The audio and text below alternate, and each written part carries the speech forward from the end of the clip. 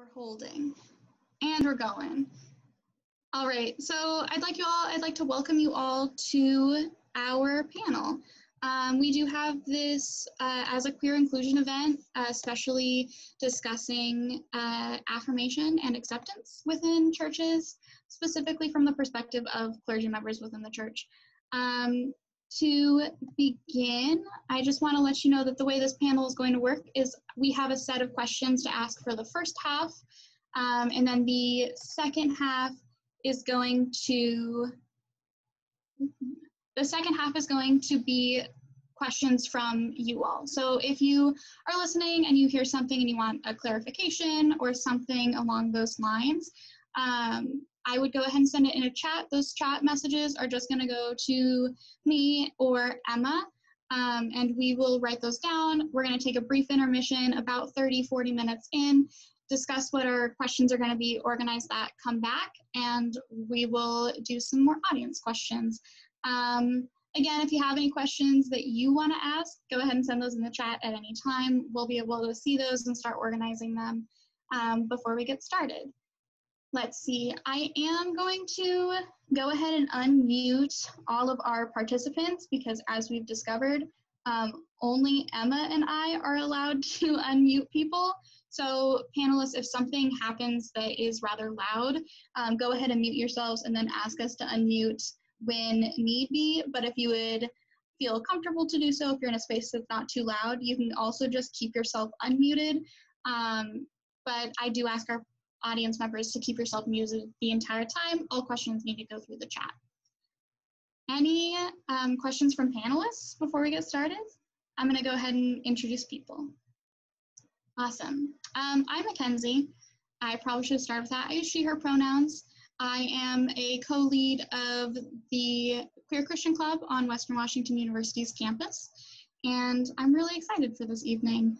I'm going to pass it off to Emma, and then we're going to pass it to David, and then go all the way down the line of all of our panelists. So Emma, you want to take over? Hi, I'm Emma, they, them pronouns. I'm the other co-lead for the Queer Christian Club, and I'm really excited for this panel. I'll pass it to David.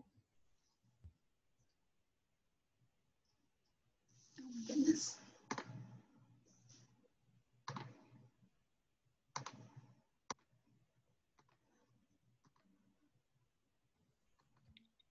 Okay, I'm unmuted. Hello, my name is David. I use he, him, his pronouns. I'm the pastor for youth, young adults, and mission at First Congregational Church of Bellingham, which is a United Church of Christ congregation here in town. It's a joy to be with you all. I also serve as the advisor for the Queer Christian Club, which is an honor. And yeah, I think that the Queer Christian Club is doing really important and fun and interesting work.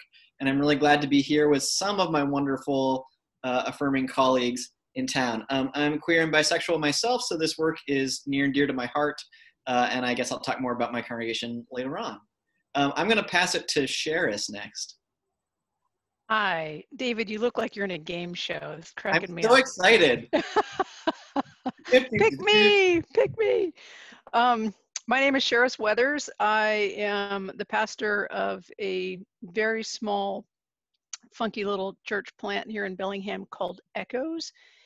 And I am also the interim pastor of a more traditional congregation down in Arlington, about an hour south of here.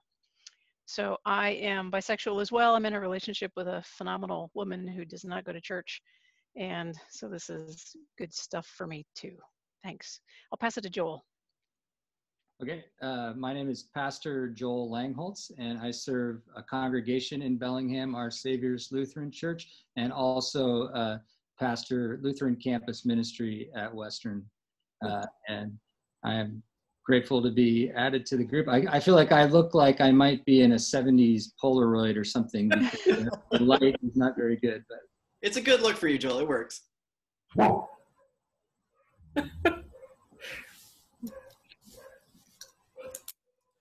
I'm going to pass to Lindsay. Hi, my name is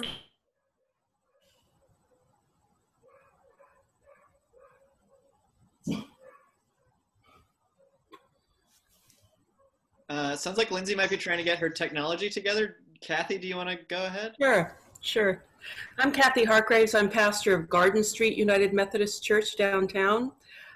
We are a reconciling congregation and have been for a number of years, and have a robust college ministry with 3/4 of them are gay. So it's just been it's quite an amazing experience. I'll put it that way. So it's been really, really great. So that's who I am. I don't know if that means anymore, but.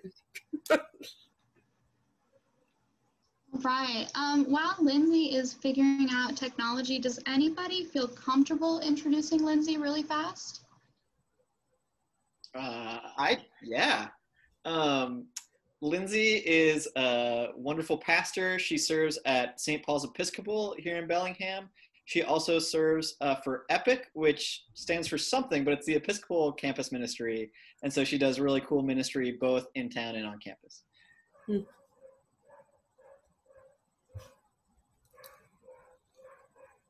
All right. While we're waiting on that, I'm going to go ahead and get us started. We're going to open up with talking about accepting churches, specifically just accepting. We're going to move on to affirming churches right after this.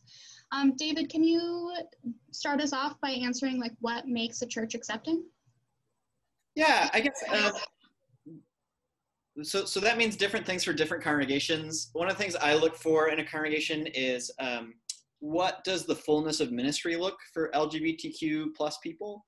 I think it's one thing to welcome folks to come and be part of the worship, but it's another thing to invite people into the fullness of ministry, to celebrate folks' marriages, to baptize folks' kids, to or bless folks' kids, to have people serve as part of the leadership team of the church, and to ordain LGBTQ plus people. So at my church, we do all of those things, and that's really lovely. That's been a part of our ministry for about the last 20 years.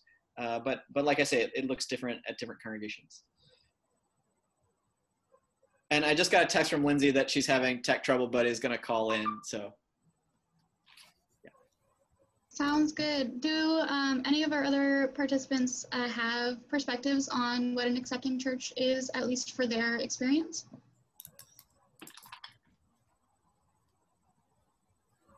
I think I'll probably get into it a little bit later. Yeah, absolutely. I'll say something. I think accepting sometimes are congregations that are okay with having gay people there at their church, but it's kind of a little bit more like the military's don't ask, don't tell policy, where we're happy you're here, but we don't want to celebrate and affirm you, and yeah, we just don't want to draw as much attention to it. So I think that's kind of part of that accepting versus affirming conversation. Yeah, absolutely. I know that that was my experience jumping into this. It looks like we have Lindsay back in at least our chat. So let's see, give it like 30 seconds and see if we can get some technology issues sorted out. Can you hear me?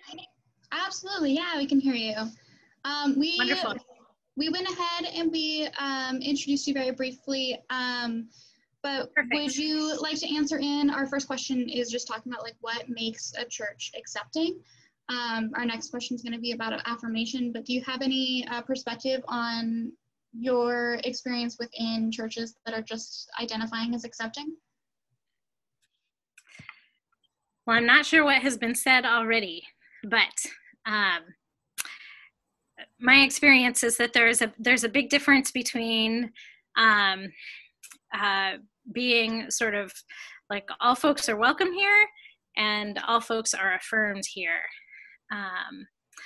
And everyone, all of you are frozen again, and so I'm hoping that you can still hear me. Can you still hear me? I can hear you. Okay, great. I'm sorry about this, y'all. There's somebody here trying to fix the Wi-Fi right now. But yeah, so just like for that idea of welcoming a sort of, you're welcome to be here as long as you're like us.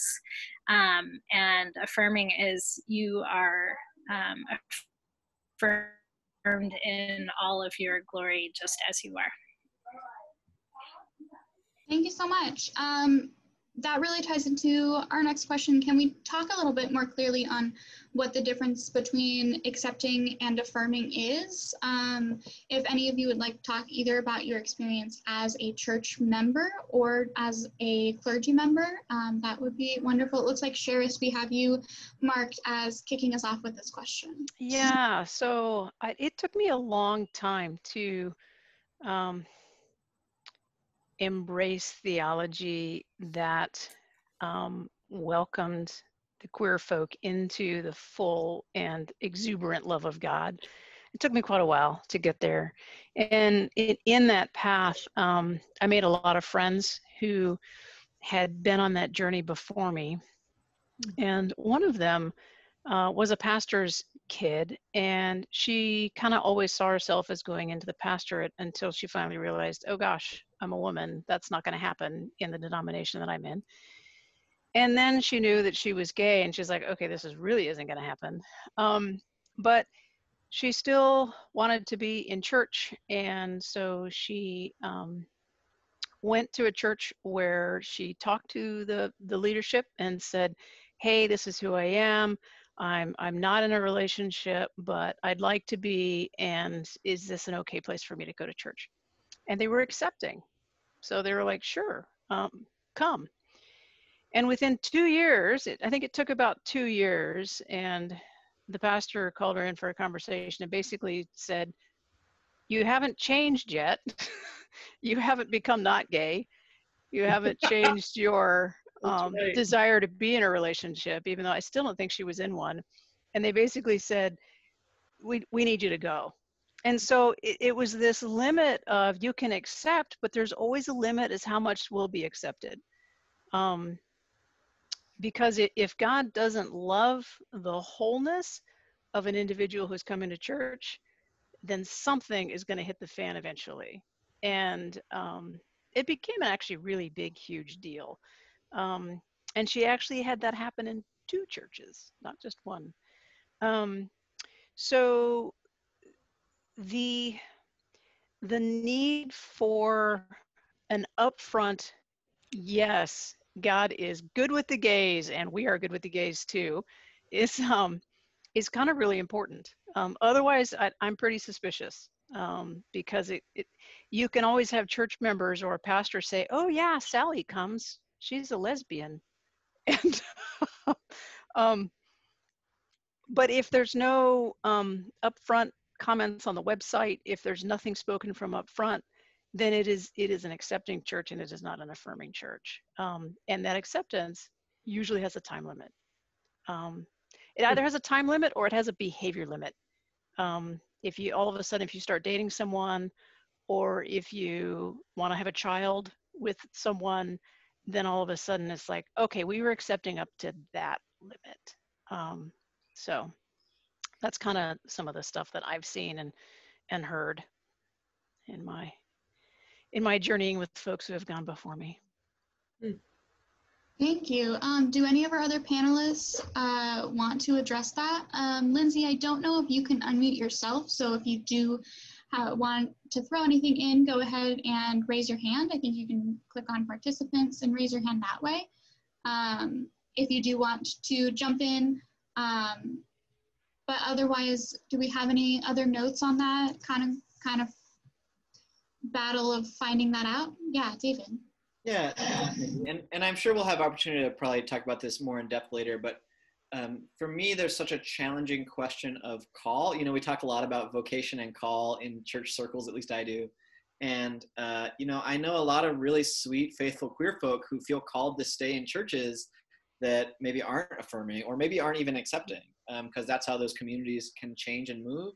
And so, you know, if you're listening to this panel and you're not sure about what that looks like for you, sometimes it can be really helpful to spend some time at a church that is kind of fully accepting, fully celebrating, fully welcoming, as a support for, as a way to get clear on, you know, right now I need a church that's all the way there. Right now I can attend a church and do that kind of advocacy work. I think those are both really sacred things.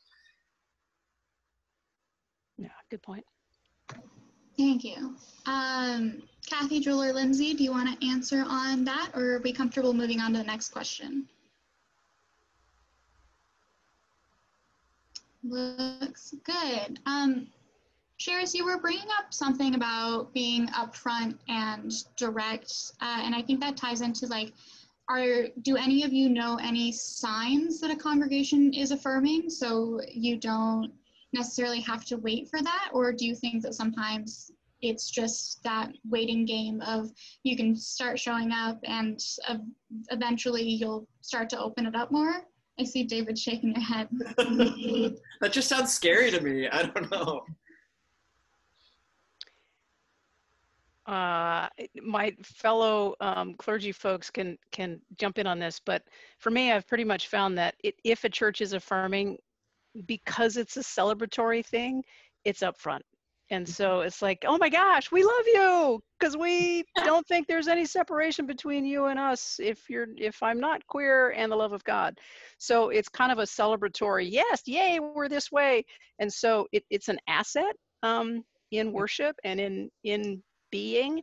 And so they usually post it somewhere digitally and possibly on a banner outside the church. So Facebook, website, Instagram, whatever, you're going to see that they've got it.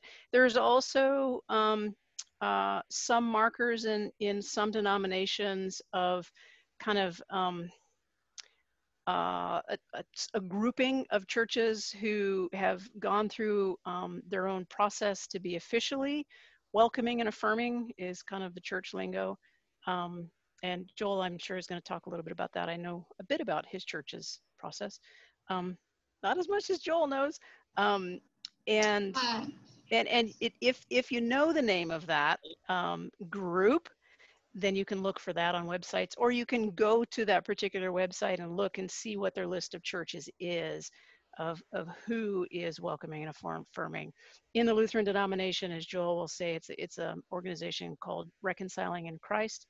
And so if a church is RIC, if they're reconciling in Christ within the Lutherans, that means it's usually a safer place to go as a queer person. Not necessarily always safe, but safer. Yeah, I'll add, I think what Charis said too, is I think it means it's safer, but I think there is a sort of a gradation of even within places that are welcoming and have welcome statements, you know, there's sort of a process of growing into being more affirming. Mm-hmm. And so not every place is going to be quite as affirming as others, but I'll say later that it's nice when people can give places a chance that are a little further behind and help the process. If it's safe, if it feels safe. Yeah. Yeah. That's me. I'll just add that I think my colleagues and I are pretty good about being real upfront about it. I'm wearing my "This Queer Pastor Loves You" t-shirt, and I wear it a lot. Because the assumption about so many churches is that they aren't going to be a welcoming and celebrating space for queer folk, like the churches that are tend to be really upfront about it. The only exceptions are churches that are really struggle with technology, and so they might just have a real bad website but be really sweet, supportive folks. But these days most congregations can handle that. And I guess the other thing is if you're part of a denomination or a tradition where there's a pretty hierarchical structure and the overall structure isn't supportive, then there might be local congregations that have your back, but they have to be kind of quiet about it. And so that is a really tricky spot. So reach out to one of these pastors if you're in one of those traditions, and they can introduce you to some folks. That's true. And I will say I did know of a congregation here in Bellingham for a while that was welcoming and affirming, but they belonged to a denomination that wasn't, and they were receiving funding as a small church. And so if they were public about it, their funding would be gone. And so there can be some unusual circumstances in that regard. Yeah. But usually just drive by and look for a rainbow flag. Yeah. Awesome. I would like to move us along. Our next question is talking about what the experience is for pushing for your own acceptance and affirmation in religious environments. I know that Charis, you touched a little bit on it. Do you have any more that you want to discuss about like your own experience pushing for acceptance and affirmation? Yeah, so when I was ordained in a denomination that was not welcome. It still isn't welcoming and affirming. And my journey was one of kind of embracing my sexual identity in more authentic ways, even as I was a pastor. So I made a break with that original denomination, actually entirely because of the women in ministry topic, that I was excluded for the sake of my gender, and I knew that wasn't a battle I was going to be able to take. It was just too big of one. So I was wandered for about 6 months and ended up with a funky Lutheran congregation in North Seattle, and kind of fell in love with them, and the Lutherans really embraced me. And I knew that I was going, I'll try and make a longer story a little bit shorter. When I ran into trouble with being a woman as a pastor with my previous faith tradition, it hurt. I mean, it was soul crushing, because I had taken a year of theological education to study the topic, and came out on the other side of being like, I think God's okay with this. And if God isn't, then I think it's going to be okay even when I get to the other side, because God is pretty great. And so the pain that I felt from that being pushed out because of a particular theological perspective that I felt wasn't grounded, I knew that I didn't want to do that to anybody else. And who were the folks that I would be doing that to? Well, it would have been the queer folk. And so I knew that I was going to be taking a long time to be able to look at that theologically. And I did. I took a whole another year to consider and talk and read and get consults with people who are way, way smarter than me. And came out on in the middle of that, though, I was looking for another denomination. And I knew I needed to go into a denomination that was already more on the welcoming side, because I figured I was heading that way. But in the process, I got there, and then I was like, okay, now I actually have an opportunity to work through my own sexual identity, because I never have before, because I've never been able to do it, because all my denominations say this is wrong. So it was, for me, it was a theological move based in, I don't want to be excluding, because I know how horrible this is for a person. And then once I finally make it to the other side of a group that is actually inclusive, then I could work on me. And it was kind of a tough journey. I mean, I came out 3 years ago, you know, and I'm well into my adulthood. So I came out 3 years ago, and I knew I needed to come out because I started dating a woman. So, but I mean, in the meantime, I also, because I was so strongly passionate about having an inclusive congregation, I started a little church that was inclusive. So I could even start a church without, and I was an ally, right? I was an ally for queer folk, but I couldn't even necessarily name it for myself. And so it is a really long journey for some folks. For me, it was really long. And so I needed to push myself through it. And I needed kind and, you know, wonderful people along that journey to help me in that path.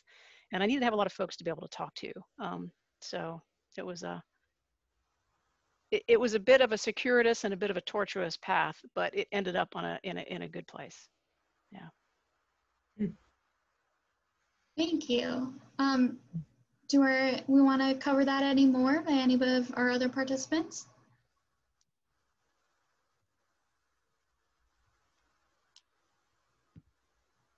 Looking good. From here, how can we branch that into pushing for affirmation within churches? Joel, I know that your church has gone through a process to do that. Can you speak on that affirmation process? Yeah, I'll add first, yeah, the campus ministry that I serve was already affirming and officially called a Reconciling in Christ ministry kind of before I got here, which was great. But the congregation that I serve was not. And these two ministries merged together. And being that I was in seminary in Berkeley, at a seminary that became the first seminary to be a Reconciling in Christ seminary in our denomination, and had gone through that process, once I got here, and I theologically had a lot of issues with the idea that any church would relegate one group to be somehow less than or somehow a bigger sinner just based on their identity, when we were talking about grace and God's love for all people no matter what. And so I began preaching that way, and eventually I knew when I got here I wanted to offer that water to drink, to say, here's the water, you can drink from it, congregation. I think this is the good stuff. Let's see what we want to do. And so looking into that, we have a process in an organization. They're now called Reconciling Works, but they assist congregations that would like to explore being more welcoming and being affirming. And so basically, to be a part of Reconciling in Christ or Reconciling Works, your congregation needs to have a council or a congregational vote, actually, to approve a welcoming statement that is specific in its welcome to queer people. And so getting there, they have sort of a process and people that can help you do that. And I don't want to go on too long, but part of it was kind of getting a temperature gauge, doing some surveys. And then I showed the film for The Bible Tells Me So, with a group showing of that film, which is very powerful. And then I had a class that really focused on, what does the Bible say around this issue, or more importantly, what does it not say? And eventually I had some other people come in and talk to the congregation. And then we had a congregational meeting and we had a vote. And at that meeting, a number of the students that are part of the campus ministry who come to worship on Sunday stood up and spoke, a number of who are here, and spoke passionately about how their friends and themselves, that this was important, to actually say it and have a welcoming statement. So here you had young people making a difference in a little congregation that has older folks and younger folks, but definitely a group of people that were accepting. But why do we have to put it out there? And here was young people sharing their voice and making a difference, and it's made a big difference. You can just feel it in the air. I feel better being a pastor at a congregation. I feel better about the experience, and yeah, we're not necessarily all the way to maybe where the UCC was, which has been kind of pioneers, and some other Lutheran congregations, but we're on our way. And so that's pretty much kind of how we're. And we had one more thing. We had a 93-year-old who said, "Why didn't we do this earlier?" So you'd be amazed at and sometimes it takes courage to try it and to be a part of a group that you might not be so sure whether they are or not, assuming you feel safe, of course.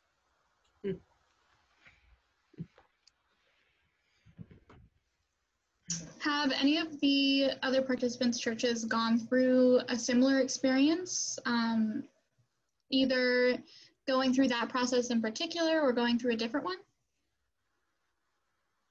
I can speak for Garden Street a little bit. It would have been way before my time. They've been reconciling probably for a good 17 years now. So I'm in my 5th year, so long before I got there. And we have a very strong lay contingent that are gay, and so that made it really, really. They worked very hard with the congregation, very, very hard with them to get it to happen. When I arrived,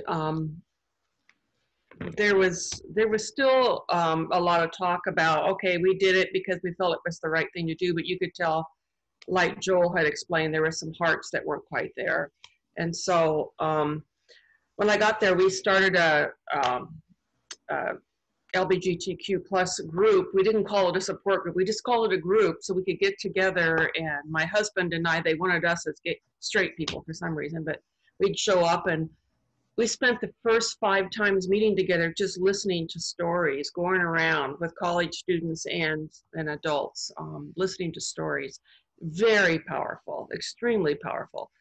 And then all of a sudden we found more people coming because of that, because they go out and talk. Well, then the congregation, one woman walks up to me, and she wasn't 93, but she was pretty close, and just said, you know, this is really great, Pastor Kathy. You're bringing in more young people. And then about 6 weeks later, she walks up to me. She says, I don't like it when they kiss. So when we were doing the blessing at the end of service, particularly there's one couple of girls that would kiss, you know, and they didn't like that. And they just, so one family left because this couple was way too physical. And I said, well, you know, if it bothers you, I don't understand why it would, but they're, you know, we're all, it's love is love, and we're all loving each other. They kiss because we're blessing. That's part of the thing. You're kissing your husband, right? You know, that kind of thing. So we would have those conversations. And so within a year, we lost probably 4 or 5 families because we were being a little more visible about it, where before it was great. It was great. They were happy, but that we had done the process. I wasn't here when that happened. So anyway, so they were way ahead of me in lots of ways, and really great ways. But and then just last year, we journeyed with a college student who began the year as a girl working in the nursery with us. And by the end of the year was a boy. And so the congregation journeyed with him on that. It was really, really incredible. And he's still a part of our college ministry, which is great. And the college students journeyed. So this congregation is just really amazing in that way. But it hasn't been, you know, there's bumps. I mean, it's just, it's pretty normal. But anyway, and there's going to be more bumps. They call us the Rainbow Church. We have rainbows outside on purpose. We have rainbows on all of our business cards. We have rainbows on everything for that reason. And we call it our branding, you know, the love, people, God, world, with the rainbow underneath it. And people know right away when they see that. That's who, and we are reconciling. It's called Reconciling Ministries Network is what it's called in the Methodist tradition. So, but the higher up is kind of a mess. I'm going to be honest. It's kind of a mess. I wouldn't say kind of a mess. I'd say it's a really, really freaking mess. But the churches have really, really great people in them, and really committed pastors that love their people. And we're really working, you know, but we're working through it. So anyway, there's a lot more of that story, but we'll just leave it at that. But. Thank you. Anything else before I move on to our next question? All yeah, right. I'm sorry, Mackenzie. I'm talking a lot, Go but for it. I just want to my own experience. I was pretty straight passing for the first 10 years or so of my ministry, and that was kind of a personal choice, but also a strategic choice based on where I was doing ministry. I was ordained at a little Baptist church in Northeast Ohio, in a small town that by consensus, back when I was a college student in that town, so everyone voted for that church to become what they called welcoming and affirming. And so like these are congregations across denominations, across theological movements, where folks are digging in it and taking some big risks. You know, that's it wasn't clear we would be able to keep our building, but we decided that we would figure that out. These days, nobody meets in their church building, so maybe that wasn't as radical as we thought. I guess the other thing I would say is I went back and reread some of the history at my congregation. So we became the UCC, the United Church of Christ Languages, Open and Affirming. We became Open and Affirming in spring of 1999, but that was after talking about it for 9 years. Right. And I think it's not uncommon for a congregation to talk this over for a decade. And my experience of churches is that like they are slow to move, but then they stay where they're called for a really long time, sometimes for generations. And so if that's you hearing this, you're like, I don't know if my congregation is ever going to change who they are. Maybe not, but just by being who you are and by being who you're called to be, you change people's hearts and you contribute to that growth and blessings to you in just the ministry of being who you are. Thank you. We have 2 more questions before we're going to head into kind of an intermission. If you have any questions that you would like us to address in our second, like half, second quarter, whatever, go ahead and send those to us and we can get onto those. But for now, the last 2 questions we have kind of go together very similarly. It's looking at church members, so those who aren't a part of a clergy. Do you have any advice on how we can safely, whether we are protecting the state, like working on the safety of ourselves or the safety of those around us, can you talk on how to push religious spaces to be more affirming, and any like local lifelines that you have around Bellingham that could be helpful in this? This is kind of an open question. We don't have anybody directed to start, so whoever would like to can go ahead and jump in.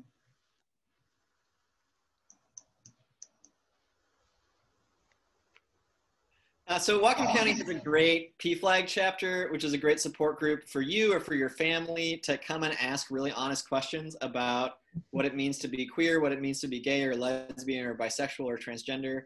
Probably your town, wherever you're from, has a PFLAG in it. Oftentimes those are just super sweet, committed folks who are willing to have really honest, blunt conversations with folks who don't get it, or folks who are trying to get it, or folks who aren't trying to get it but are just trying to like love their kid. I would also say in town we have the Queer Youth Project, which supports young people at least up to the age of 25 out of Northwest Youth Services.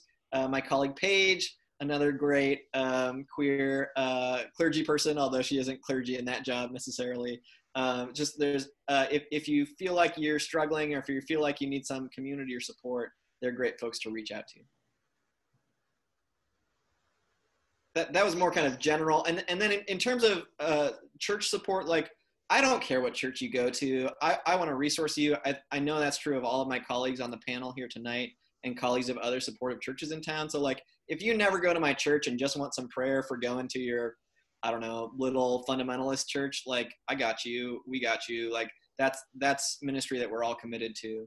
And there's probably folks in your denomination that are doing that. So like, I got to serve on the board for the Welcoming and Affirming Baptists for 6 years. And my favorite thing was getting calls from people in little churches in the middle of nowhere or in big cities who are just like, how do I have this conversation? Let me talk to somebody else who's been through this kind of process. Who can I put you in touch with? Like, it's the best. And whether you're at a place where you're like, yeah, I'm feeling called to kind of like make some changes, or whether you're at a place that just be like, I need to find a place where I can be celebrated, or somewhere in that mix. Yeah. I keep preaching. I'm sorry. I'm going to mute myself and then you can.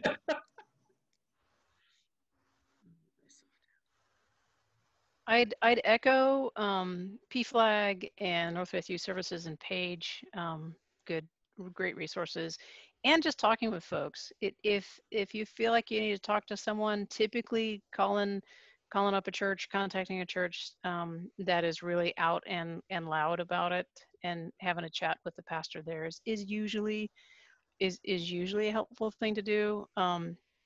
It certainly was something I needed to do in the midst of my journey.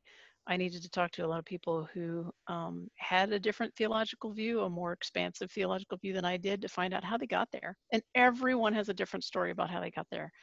And I actually like the multiplicity of that. There's no one way to end up as this gay affirming, queer affirming type individual. And hearing all those stories just helped. It helped a lot.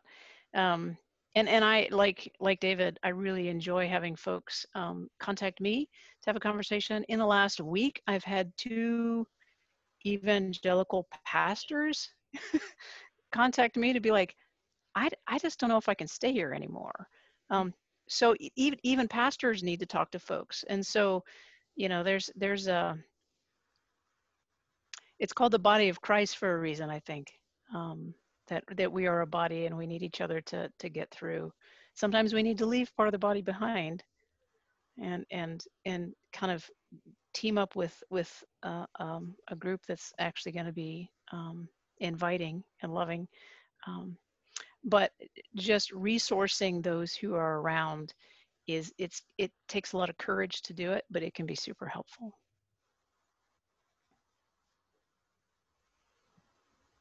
Thank you. If we have no other people who want to jump in on that, I can move on to our last question. This was talking specifically about online resources. Does anybody have anything before I jump into that? I bet David does. Me too. Okay. I'm going to go ahead and jump into our online resources. Emma and I both have a much longer list of this, but I've got just a quick one that we can go over. If you are a Western student and you want somebody, this isn't as much a queer and Christian resource, but it is a really good resource to have. Langley is with LGBTQ plus Western, as well as the Queer Resource Center on campus are both really good places to talk to. The Queer Resource Center also helps host quite a few queer clubs on campus. If you want to know more about the clubs on campus, we do have a list of those and you can reach out to us afterwards. We also would recommend looking into like Queer Christian Fellowship and the Reformation Project, which both have panels as well as like support groups and promoting of good ways to promote inclusion. I would also recommend Queer Theology. I subscribe to their email service, which they send daily affirmation. So it's a little quote, whether it's a verse from the Bible or a quote from a scholar or a theologist or just a queer person, and then it gives some questions on how to reflect on those. And last, we've got Church Clarity, which it won't have all of the churches, but it does show some of the churches in certain areas. If they've registered with Church Clarity, it will reflect the views of that church. So whether it's like clear that they're affirming, or it's like you think they're affirming but it's not super clear, as well as whether it's clear or not clear that they're non-affirming. And that's a really good resource if you are moving to a new place and want to get like a quick idea so that you have some starting point within that area. And that is our first set of questions. David, yeah. I think you gotta unmute him. Let me do that. I'm sorry, I spoke too soon. I just wanted to name, we have 5 pastors of affirming and supportive churches in town, but that's not all of the welcoming and affirming churches in town. So we're blessed to have a bunch in Bellingham. So just keep that in mind and reach out to the Queer Christian Club about other folks. And Mackenzie, do you want to say a little bit about who the Queer Christian Club and how people are and how people can get involved in that? Yeah, absolutely. Queer Christian Club has existed for going on the 3rd year. I didn't start the club. Emma was one of the founding members, and they did a lot of really good work. I was a participant of their 1st year, and it was just a location of, let's see, the goal of it is to kind of bridge the gap between queer circles and Christian circles, because unfortunately a lot of the time queer people may not feel the most comfortable in certain Christian circles, and Christian people may not feel the most comfortable in certain queer circles because there is so much stigma of what happens when you combine the two. So we get together once a week. I'll say this at the very end as well, but Monday nights at 7 p.m., 7:30? 7:30. We changed our time. We used to be 8 p.m., but now we're 7:30. We do Zoom meetings, and we swap between a once a week or once every other week. We do a educational, and on the off weeks we do some sort of more social activity, just to provide a safe circle for all Christian denominations to gather together and discuss what it means to be both queer and Christian, just kind of push for that inclusion, that we have a space to go. So if you are on campus and you are curious more about it, I will attach contact information for our group at the very end. If you're here, then that means that you made it to our Facebook page, or had somebody send you a link. So you can either talk to the person who sent you the link, or you can go back to that Facebook page and send us messages, and we can respond through there as well. For now, we're going to go into a 10-minute intermission, so we'll come back around. All right. We're all here. I think we're good. Thank you for those of you who are still here waiting for us. We're going to go ahead and get started. We've got one main question, and then we're kind of going to break up into like how, if you want to speak to us, how you can reach out to us or the churches that are being represented here. To begin, we did have the big thing that we wanted to touch on was for those of you who are LGBTQ allies, what was it that caused you to lead towards that? Like, was it something that you always knew that you were an ally, that this should be, that we should be affirming, or was it something that changed over time due to different experiences or churches that you grew up in? And then we can jump back in. Lindsay, would you like to start us out with that? Sure. So, it's definitely been a journey. You know, I came to faith in a really fundamentalist context. And so, I was pretty squarely in the non-affirming world for a long time. And I think what really moved me out of that world, of that camp, was relationships with people, with people in my family, people in my circles, people who I worked with, and hearing their stories, and hearing that it's really easy to be against something when you can abstract it from actual lived lives and from actual people. So I think that was a big part of it for me, was just living life with people and hearing stories, and being really blessed by people who are willing to walk that road with me, because they didn't have to at all. And so it was a real, I'm deeply grateful for people's willingness to do that with me.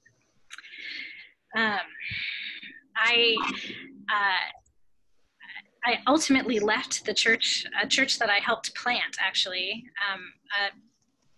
because it was accepting but not affirming, and it was in a denomination where it was never in my lifetime, I didn't feel like it was ever going to move there.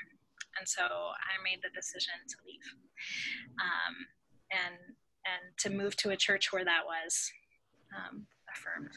And so I joined the Episcopal Church at that point in time.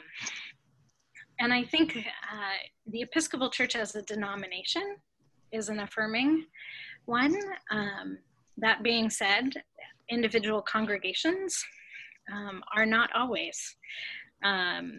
St. Paul's, where I minister at now, a number of years ago split over the question, 12 years ago, I think at this point now.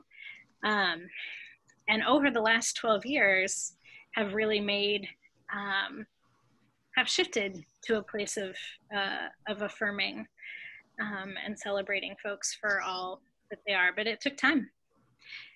But I think it also came through relationships and lived community, and sharing stories with one another. Thank you. Does somebody want to jump in next? Sure, I'll go.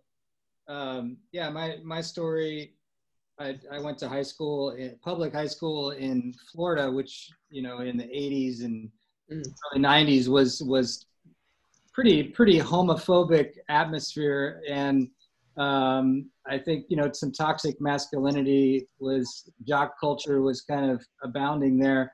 But I can remember being a camp counselor once I was in college, early 90s, and it was a Lutheran camp, and we went to Key West and did a beach camp.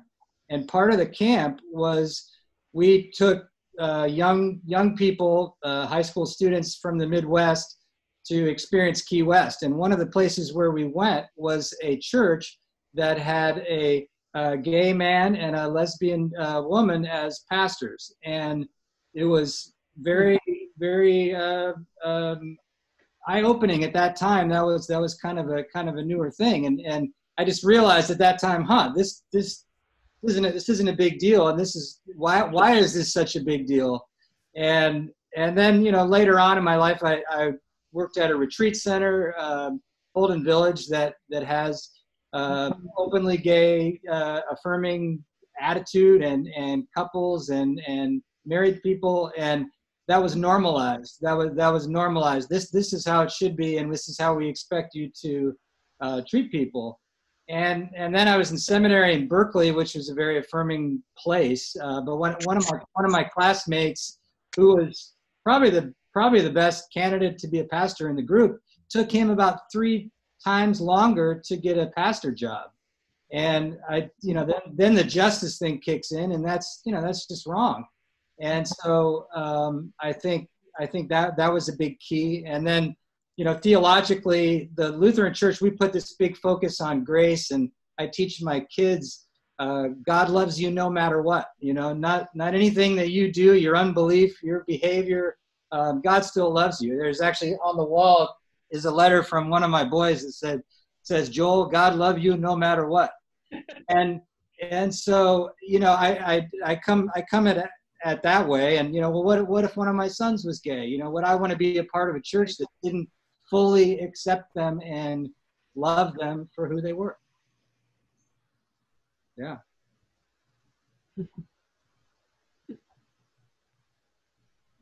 I'll take it from here from the United Methodist perspective.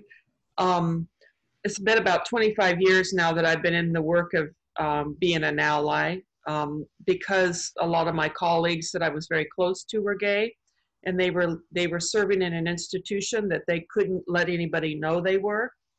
Many of them were partnered and living with other clergy that were also gay and in relationships, and it was very, very painful to watch them live their secret lives. And I was inside their circle, so as my husband, we go on vacations with them. We're still really like best friends with a couple. They finally got married, but because now it's legal, finally. But anyway, it's so it was watching the pain of them trying to live an institutional life and live out their call in the denomination that they loved, and not be affirmed, and they couldn't tell anyone. And even like everybody who supervised them didn't want to know, because then they might have to do something about it. So that was extremely, extremely painful to watch.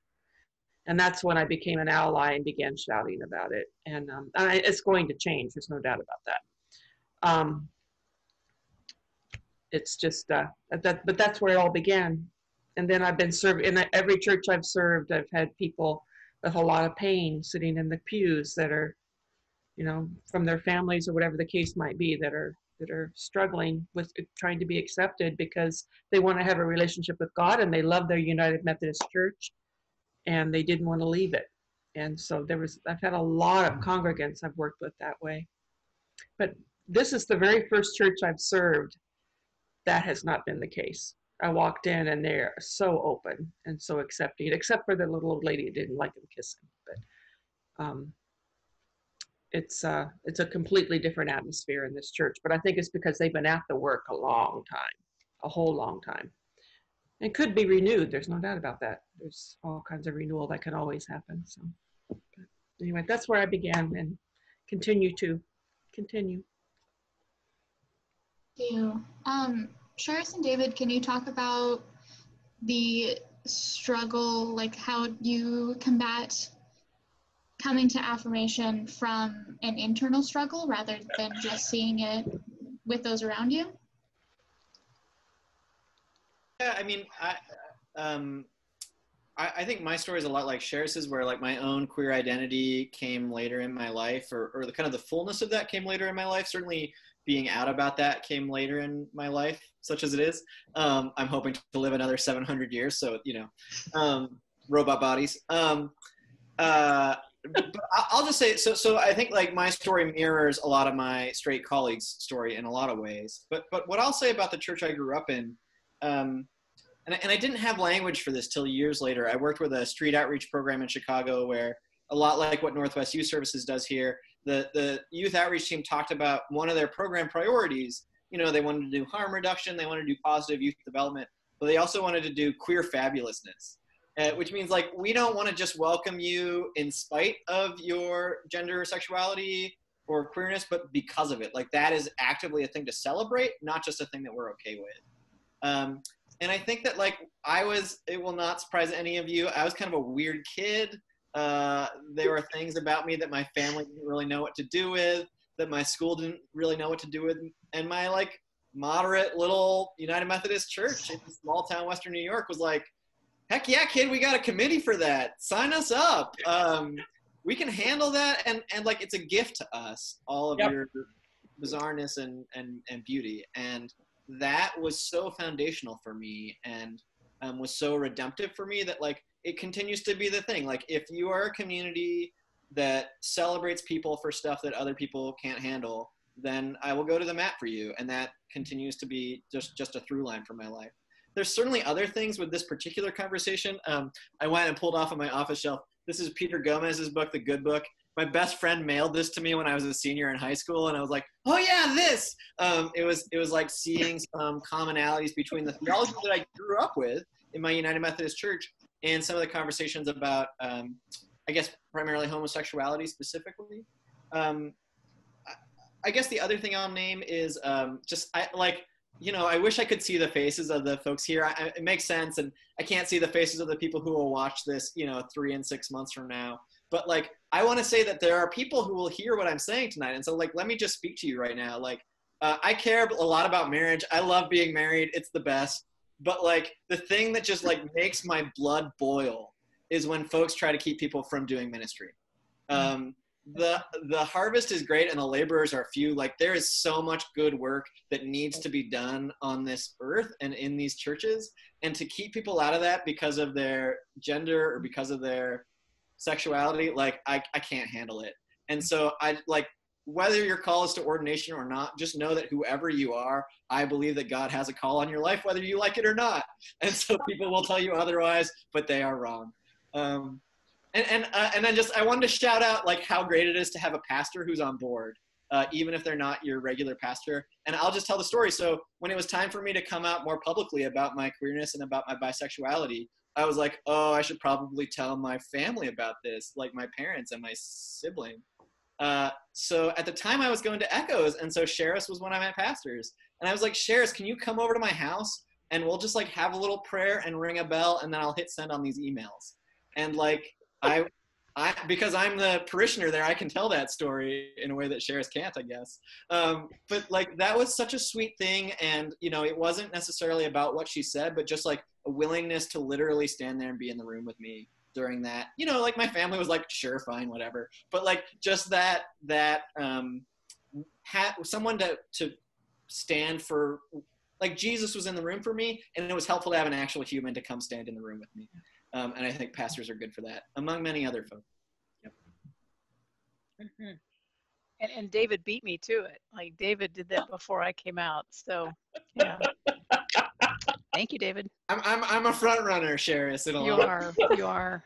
So many ways. Get excited to get really enthusiastic about Marvel Comics any minute now. That's the next. Oh.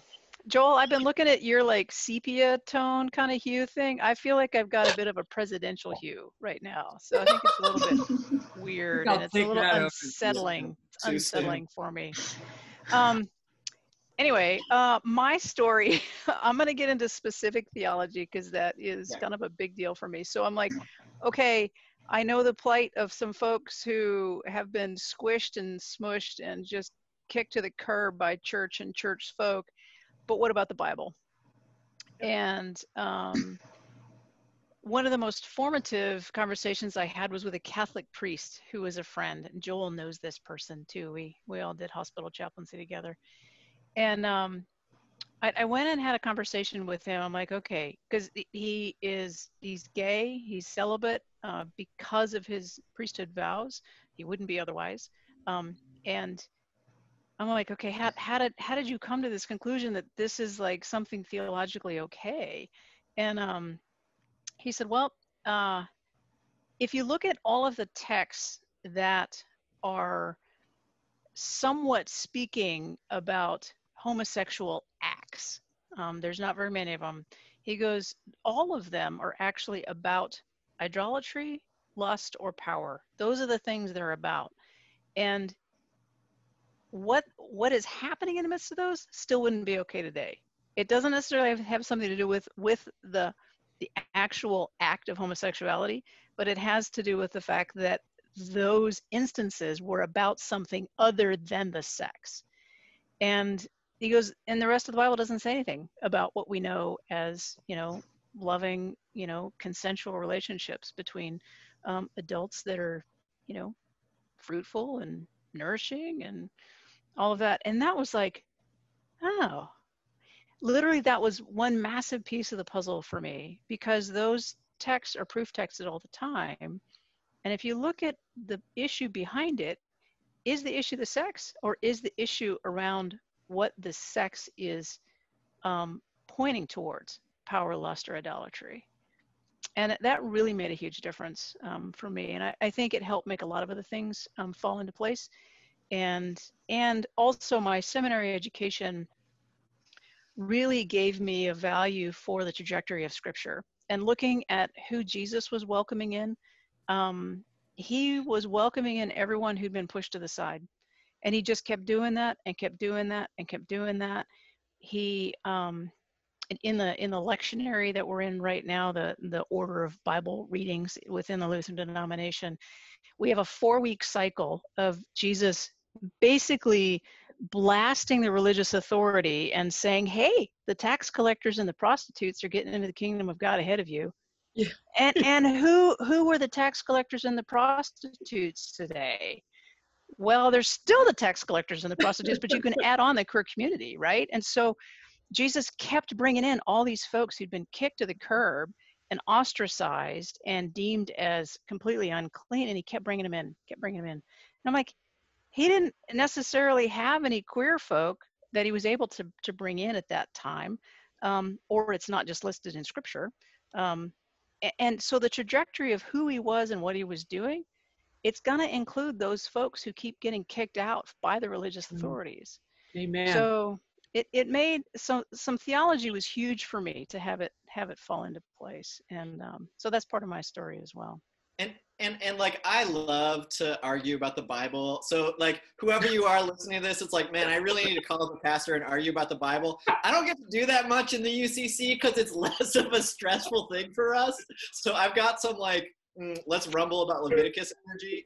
But like, if you do it, then I get to talk to you about all the times I see Jesus explicitly welcoming queer folks. Because I'll like actually step in there, Charis, and say like, no, I think actually in the Hebrew Bible and the New Testament both, there's a lot of folks who are queer coded for their historical context that Jesus welcomes, that are people of God, that are ministers of God's grace and love. And like, if I can contend with some of the like stone throwing passages, then I think my conservative colleagues have to contend with, Philip and the Ethiopian eunuch, or yes, Ruth and Naomi, or take your pick on down the line. Yep. But seriously, no, I will like buy you coffee or beer. I don't know how to do that over Zoom, but I'll find a way if you want to argue about Scripture with me. I love that stuff. Kathy has to do it for a living, so call me who can do it for fun. I love it. I think there's all kinds of gay people in the Bible, all kinds of them. We can name all kinds of stories, but anyway. Yeah, well, thank you. Thank you for that. We are kind of hitting our time here. We've got like 9 minutes left, so can we run through, and if people want to take you up on that offer of like talking about theology, can those who are comfortable having that conversation or want to talk a little bit more about how they can contact your church, can we go through and like, I know David, you're really excited, so if you'd like to start and then like pass it down the line, can we talk about just a real quick how people can contact you if they have questions, or contact your church if they have questions?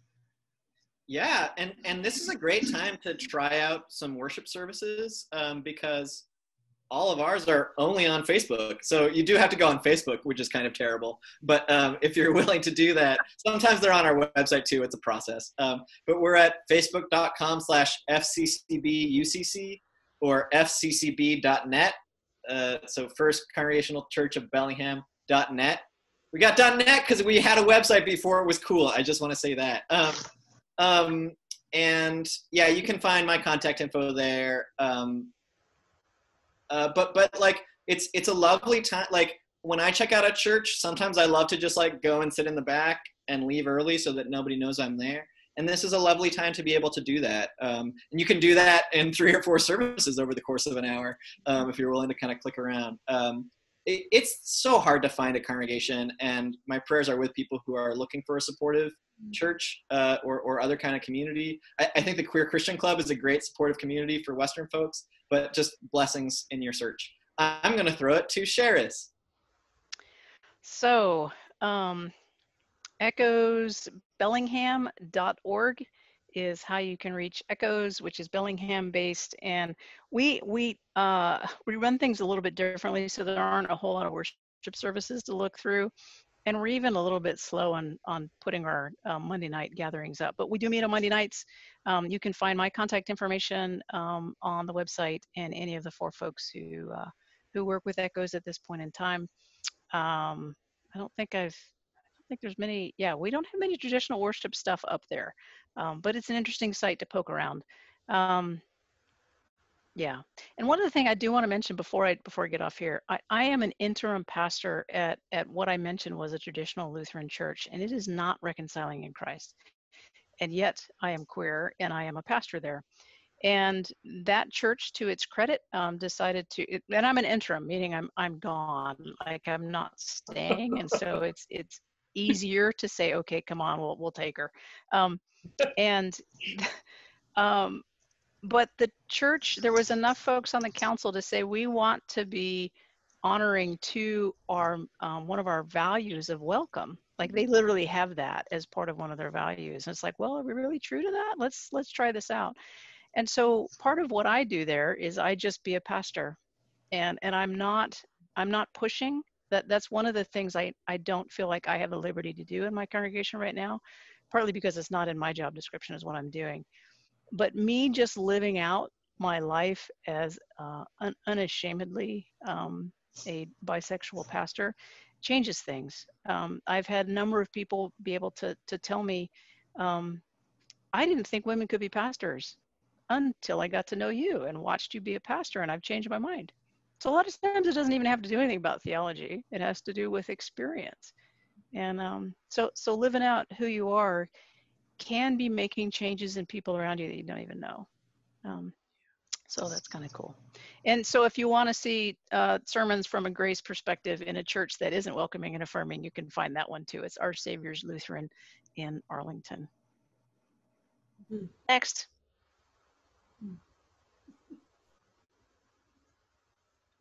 You have to call on somebody or something. Oh, I do. I'm sorry. Kathy. My bad. Kathy. If you were just to Google Garden Street United Methodist Church, you would find our website pretty quickly, and my contact information will pop up. Also, we have YouTube. We have a YouTube channel, which we didn't have until COVID hit and everything. There's a plethora of videos to see. We do a Wednesday Connections and a worship service every week on there. So a lot to see there. Also, I'm just going to throw this out there because one of my gifts with working with particularly young people who are experienced, particularly at Western. That's why my husband is the director of college ministry and I'm the pastor. So I work with the students as well. I just love them. They're just great. And a lot of them, their families have not reconciled with what's going on in their lives. And particularly the young man who was a girl and now is a boy, he had a rough year last year. It was really rough and had a really rough summer. My gift is walking alongside some of these kids, and maybe it's because I'm older, I don't know, but being with them and helping them understand, their love and, what God means to them. And they need to talk about their parents and their families and their grandparents and So that's something that for some reason I keep being called to do, which I'm thrilled to do. Yeah. It's all part of the process. It's all part of it. So anyway, but we leave it at that. and Joel. Okay, I'll plug Lutheran Campus Ministry first at Western, and we're a club on campus, and we are Lutheran in name, but we have people that are a part of our ministry that come from a very wide variety of backgrounds, and I think what they're attracted to is the people in our group. We have some great students, but also, you know, we're really just centered on this idea that God is love, and we have it on our t-shirts, and God is calling us to work together for a better world. And we ask a lot of questions, and we have Bible study on Wednesday evenings, and sometimes we've had a book study about race in the church. During non-COVID time, we get together in person, believe it or not. A lot of pizza. Believe it or not. We take trips together, retreats and whatnot. The congregation that I serve, our Saviour's Lutheran, we're in Happy Valley, and our website is wonderful, but it might be a little bit not current at the moment. But yeah, things are changing, and give me a call or send an email. Go to Lutheran Campus Ministry website, which is great too. I'm gonna pass it off to Lindsay. Hey y'all. So I work with Episcopal Campus Ministry. We call ourselves EPIC. And the website for that is epicwwu.org.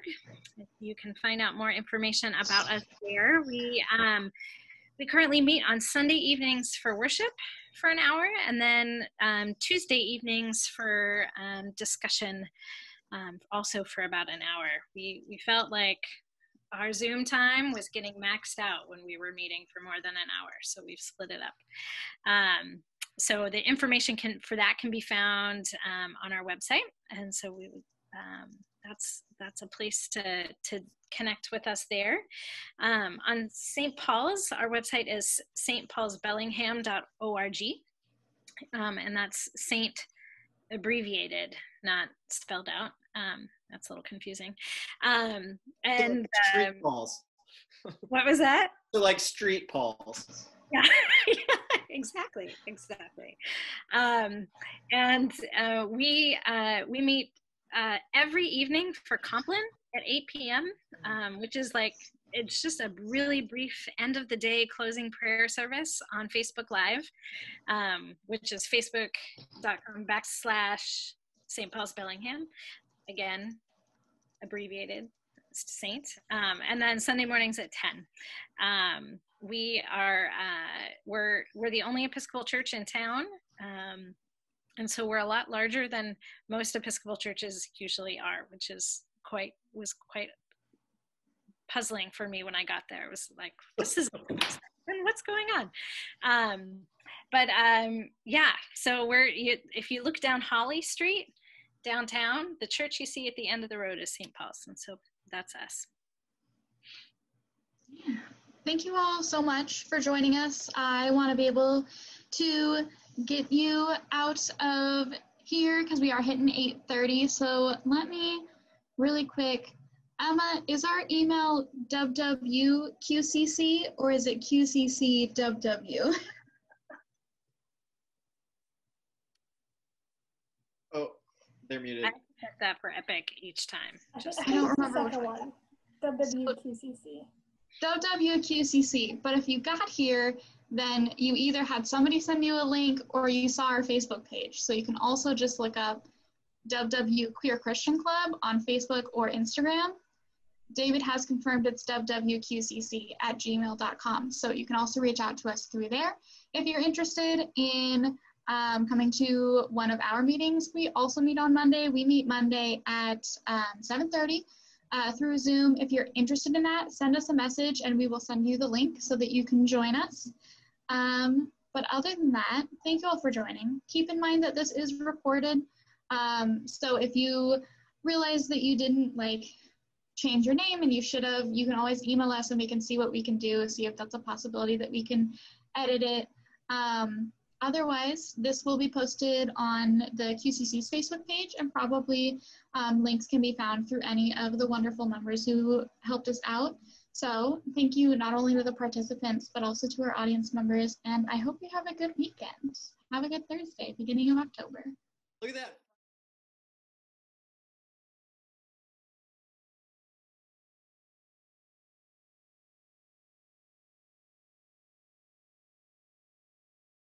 Version poster. Oh, okay. It's old school. It's like 20 years old now, so it's.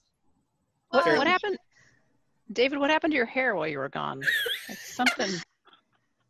I was literally running. It's super far to the bathroom, and so this is going to be great on the YouTube video afterwards. I might edit this one out. The 10 minutes of nobody here. Just a bunch of black squares. That part I'll definitely edit out. The question is whether I edit out like us messing with the technology for a while. Look at that, 5 pastors and you ended on time. Mackenzie, you are a legend. Thanks, y'all. Let's see all the pets in the room. Let's everybody put your pets on camera. Mine walked away.